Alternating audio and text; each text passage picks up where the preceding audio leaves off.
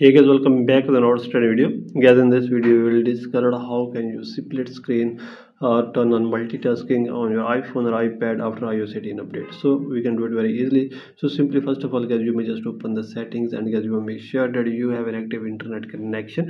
Then guys, you may click here on General and click here on Software Update and update your iPhone or iPad to the latest iOS 18 version. Then guys, you may go back and you may just open your App Store and in search bar you may write here multitasking or split screen. So let's check. You may open this and you may download any app from here. So you may check I am downloading any app.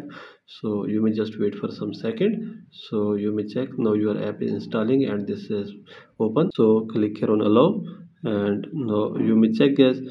Here you may use two screens. So for example, you may use Google and you may use Facebook or YouTube or any other app.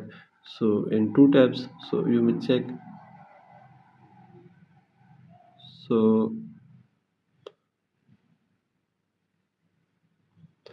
guys, you may check as you can use or turn on split screen or multitasking in your iPhone easily. So by all these methods, guys, you can fix it very easily. So this is the video, guys. For more videos, please subscribe our channel.